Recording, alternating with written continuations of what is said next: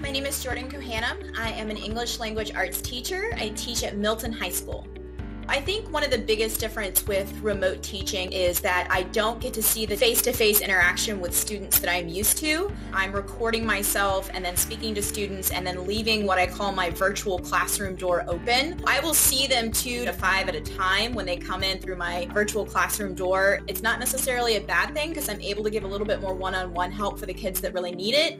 And the kids who are more advanced are able to kind of go off in the direction that they need to go to, which can actually be a really good thing. In this instance, because I'm not directly in front of my students, I kind of have to use my powers of engagement in an entirely new and different way. So I have to give them videos that are, hey, this is a lot of fun, you should do it this way, or when you're annotating a book, this is how you do it, this is why I do it. So a lot more back-end loading as far as this is the reason we're doing it, this is how it's going to help you later on.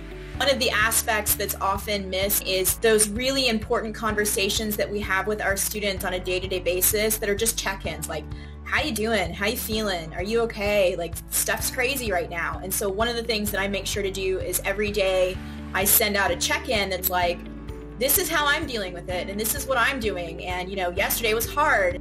Having kids that know that you're invested in them makes them invested in you just naturally. I think one of the greatest things is, through all of this technology and having to learn very quickly, watching teachers that I've known for a long time, watching them shine and grow and learning new things with the kids, that's probably one of the greatest things that's come out of this.